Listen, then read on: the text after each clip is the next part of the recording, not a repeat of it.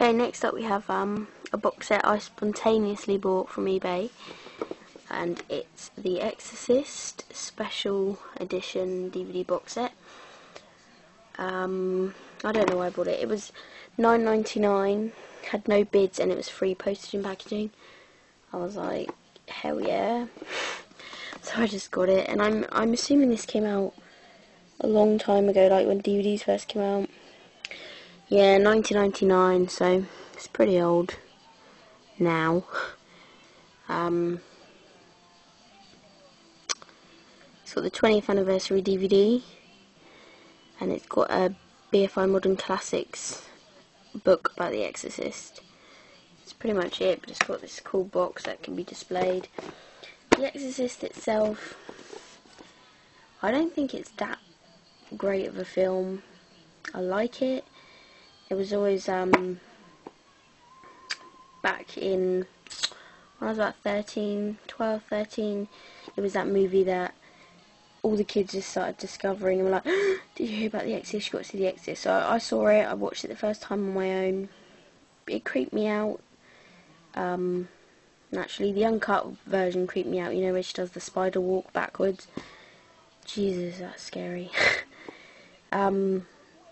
But yeah, it's a pretty creepy movie. But you know, it's not that fantastic. Okay, so that you have and this is how you can tell it's from 99. Look, it's the snapper case. But even though it's a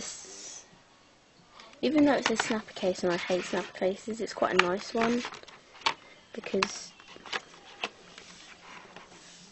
it unfolds like that, and you've got creepy image of Linda Blair there, and some screenshots, and it's a flipper by the looks of it.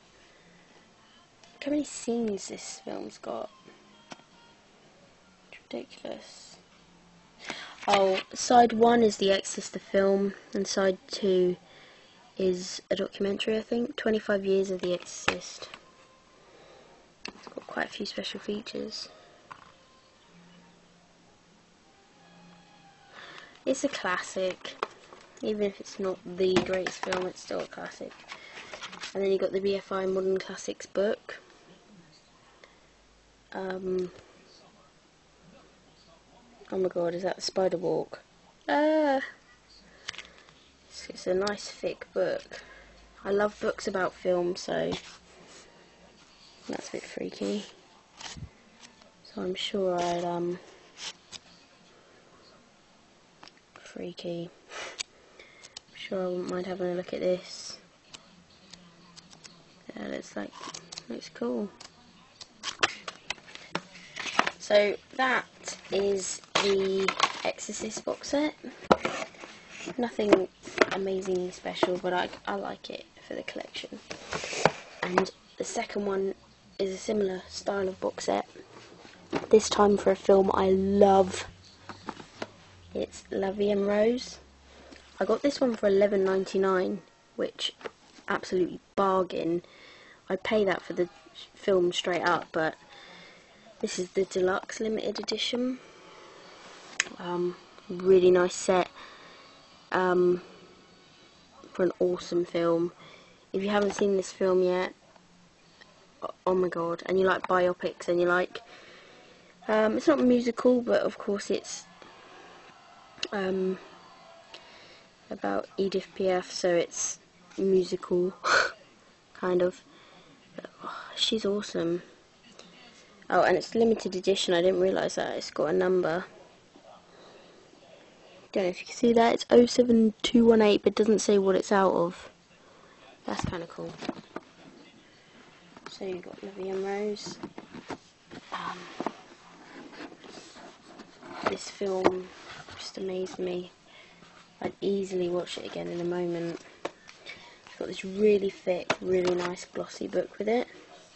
As you can see here, and it smells lovely. It smells like new book.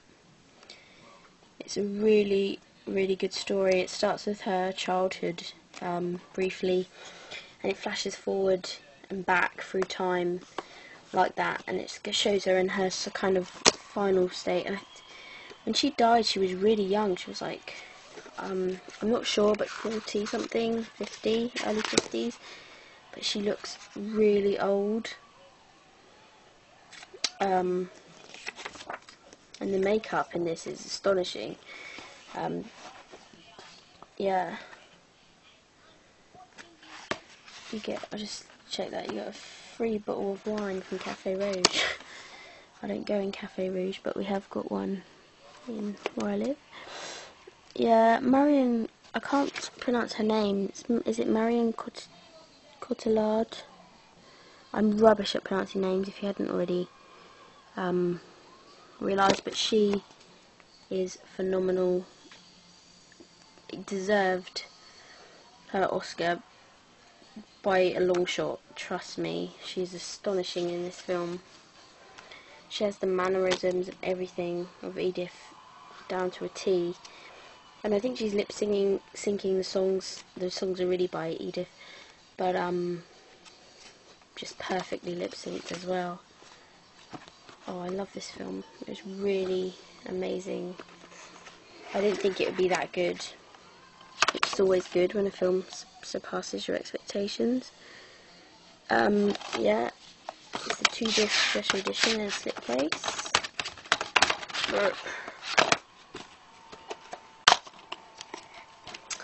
That is my form for my free bottle of wine, and it's 2 discs. And as an added bonus, you get the soundtrack, which is very good. Some original tracks from the movie.